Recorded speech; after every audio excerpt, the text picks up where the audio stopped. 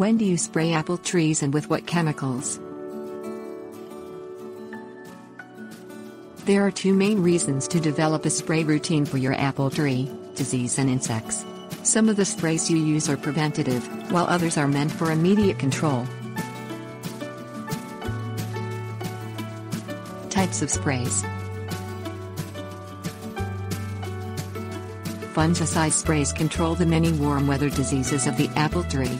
Horticultural oil controls insects such as scale. Apple maggot is controlled with lime sulfur. Insecticide sprays will be needed for other insects. Schedule. Spray the apple tree with horticultural oil while dormant, then again when the leaves are half-inch and again right before the tree blooms, when the small buds begin to turn pink.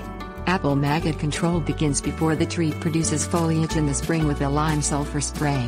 To control the many other insects that attack apple trees, use an insecticide when the blossoms start to drop and then 3 more times, at 2-week intervals. To control summer diseases, spray the fungicide in early June and then again every 14 days through the middle of August.